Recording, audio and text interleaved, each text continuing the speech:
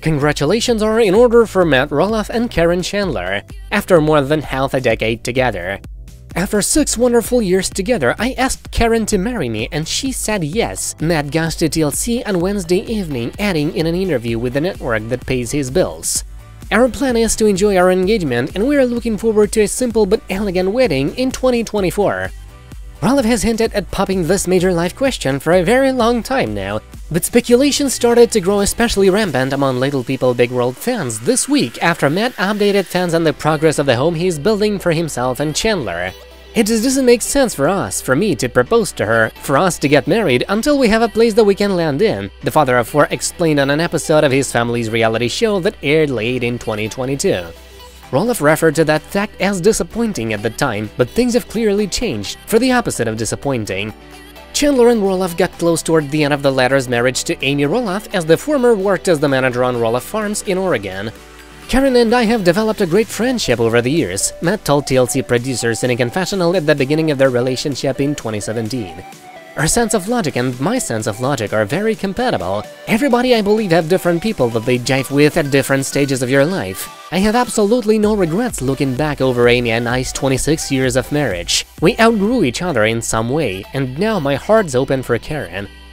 That may very well be true, but Amy Roloff accused her ex-spouse of having at the very least an emotional affair with his now fiancé while he was still in his first marriage.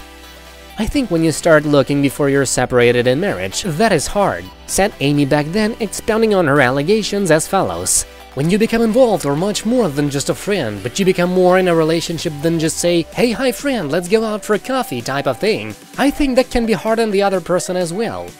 Amy said that she believed this is what happened with her, that Matt got close to Caryn prior to his divorce.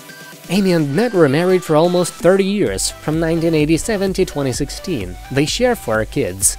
Their breakup has for the most part been as amicable as it gets, seeing as the former spouses have continued to star together on Little People Big World. This marked the first time either side has accused the other of anything duplicitous.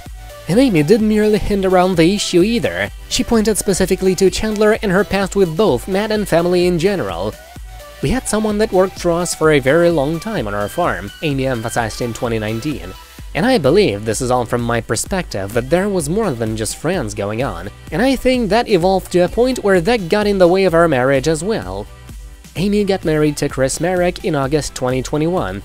When her ex-husband's big day arrives, however, we won't be invited to the wedding, Marek told Us Weekly last year.